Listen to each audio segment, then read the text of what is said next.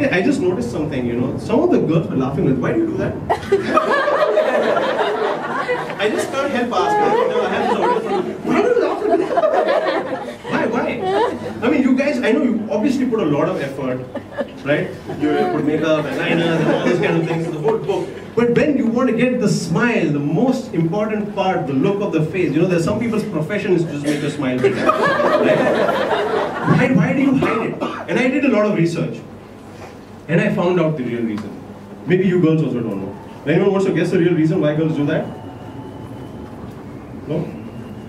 Because that's the only way they can show you their fingers and the manicure that they have. How else is anyone going to look at fingers? They're either down like this. They sometimes try to wiggle it around so you can catch a good glimpse of it. But you can't see it all the time, right? The only time you can see it is if someone proposes. And that's like, how many people are going to do that, right? So they're like, we are going to put it on their faces.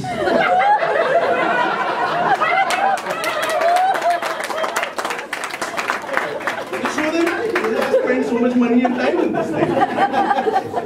I initially thought it was a lipstick. It's not the lipstick. I thought, you know, when the lipstick, because it's called lipstick, the hands get stuck there. But on that topic, I don't want to be vulgar. I'm a very clean comedian.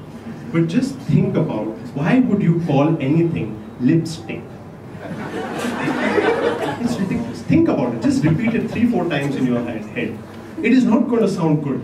It's called lipstick. And I used to wonder, why would someone name that lipstick? I mean, it's like a crayon, right? Or like a shade or a crayon or something. Why lipstick? I feel that the women community is getting back at men for naming things like cockpit. I think this is their revenge. It's like, oh, in the aeroplane, you were saying cockpit, making references, no, take lipstick. I don't understand, you know, and see, this is what happens, this is what dyslexia does to you. When I'm alone, I think about lipsticks and cockpits, and it doesn't go well. Alright?